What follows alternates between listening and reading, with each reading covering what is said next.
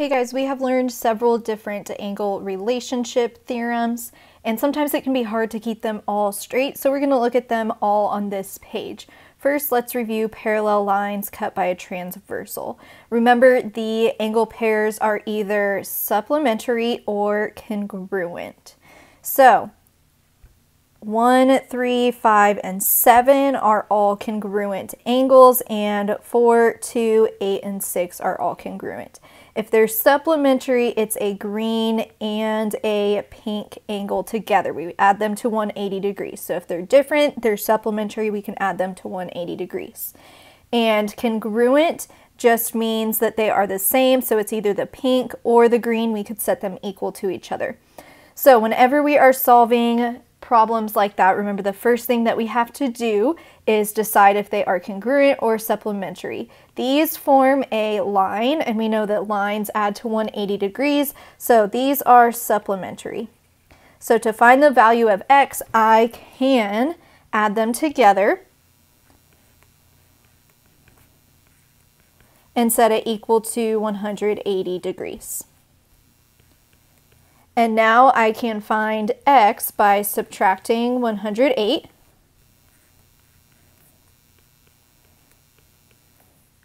And I get 6x equals 180 minus 108 is 72. And then I divide by 6, and x is 12. And that's all it asked me to find on this one, so I am done. Okay, next one it says find the measure of each angle. So I'm going to have to find x and then substitute it back in.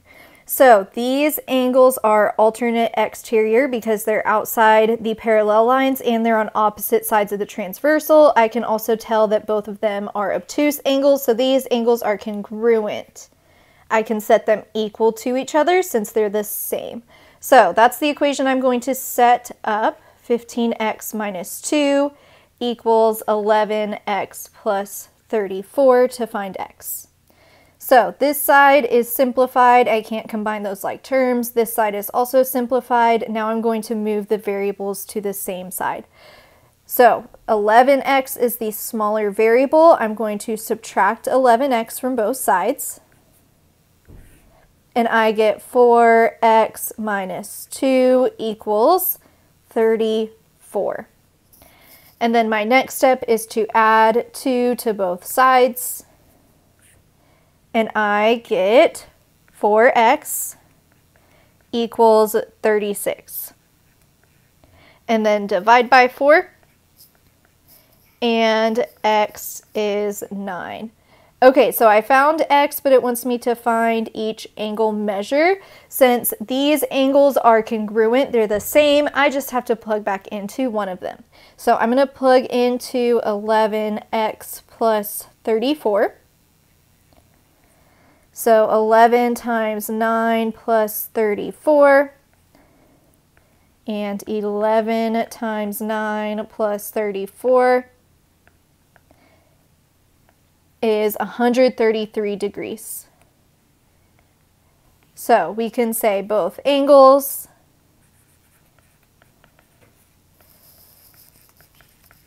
are 133 degrees. Okay, so that was the first angle relationship we learned about. Then we also learned about interior angles of triangles. So remember, the sum of the interior angles of triangles always equals 180 degrees. So I can add the 3 inside angles and set them equal to 180. So let's do that on this first one. They want us to find the value of x, that missing angle. So I'm just going to add everything together. 32 plus 116 plus x. There's all my interior angles, and they equal 180 degrees. Okay, now I need to solve this for x. I'm going to combine like terms. 32 plus 116 can combine to create 148. So my new simplified equation is 148 plus x equals 180. So I'm going to subtract 148.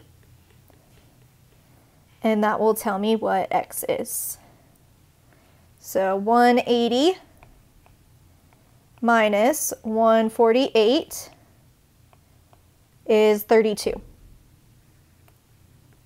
So that missing angle is 32 degrees, and I can double check by adding my three angles together. So we just found that it's 32 degrees. Let's make sure it equals 180. 32 plus 32 plus 116 is 180, so I did this correct. Okay, same thing on the next one. They want us to find the measure of angle B afterwards, so we'll have to substitute back in. But the process is still the same. I'm going to add my three angles together and set them equal to 180. So 7x plus 5x plus 5 plus 3x plus 10, those three angles equal 180 degrees. Okay, obviously this left side can be simplified. I can combine 7 plus 5 plus 3x, and I get 15x. And then 5 plus 10 is 15. And it equals 180. Okay, now I'm going to subtract 15. And I get 15x equals 165. And then I need to divide by 15. And 165 divided by 15 is 11. So x equals 11. I'm not done yet though, because it asked to find angle B. And angle B is 5x plus 5. So I'm going to substitute x into 5x plus 5. So it'll be 5 times 11 plus 5. And 5 times 11 plus 5 is 60. So that missing angle is 60 degrees.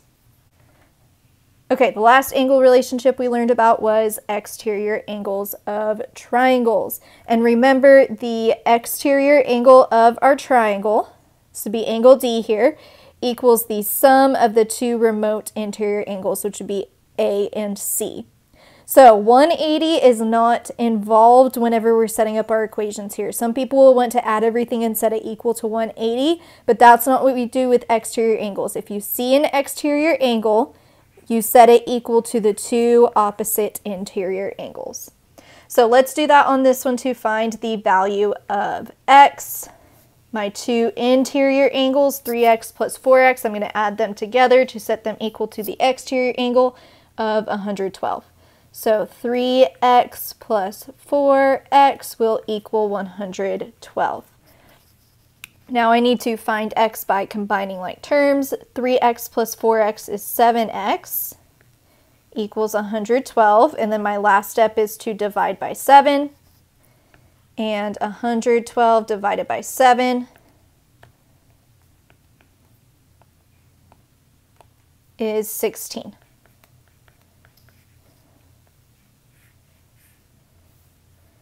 All right, last one, they want us to find the measure of angle CDE. Sorry, that should say CDF. They want us to find the measure of angle CDF. So I'm going to do that by finding x and then substituting back into 4x plus 10. So first let's set up an equation to find the value of x. So my two interior angles will equal my exterior angle. So 2x plus 70, my two interior angles equal the exterior angle of 4x plus 10. Okay, the left side is simplified. The right side is simplified. So now I can move my variables to the same side. 2x is the smaller variable, so I'm going to subtract 2x from both sides. And I get 70 equals 4x minus 2x is 2x. And then we bring down the plus 10. And then I subtract 10 from both sides. And I get 60 equals 2x. Divide by 2, So x is 30. Okay, we are not done yet. Remember, I have to find the angle CDF, so I'm plugging in to 4x plus 10. And I'm going to replace x with 30. And 4 times 30 plus 10 will tell me the measure of angle CDF. 4 times 30 plus 10 is 130.